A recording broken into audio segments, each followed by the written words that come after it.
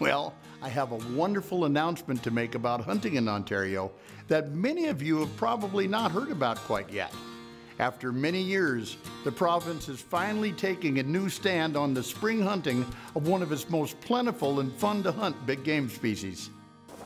And so last spring, Chris and Carly's bear hunts with Brace Lake Outfitters was the first time any Winkelman has had the opportunity to hunt spring bear in Ontario in a long, long time.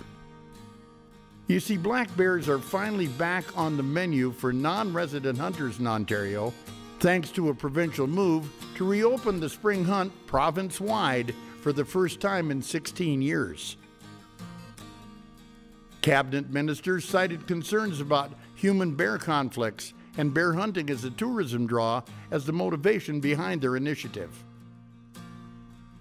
Just like we did last spring with Brace Lake Outfitters, because non-residents are required to utilize the services of an outfitter, the move means big dollars for Ontario tourism and guiding industry.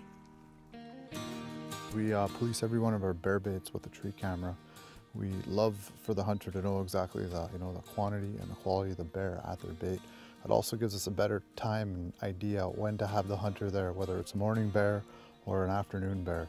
But I always put my tree cameras up with the bear safe, because when you invest a little bit of money into some good quality tree cameras, the bears seem to take those first before the bait.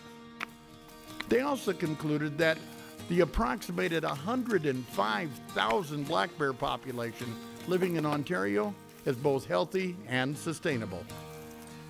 So after years of being unable, we were excited to once again go spring bear hunting in Ontario like we had so many years ago.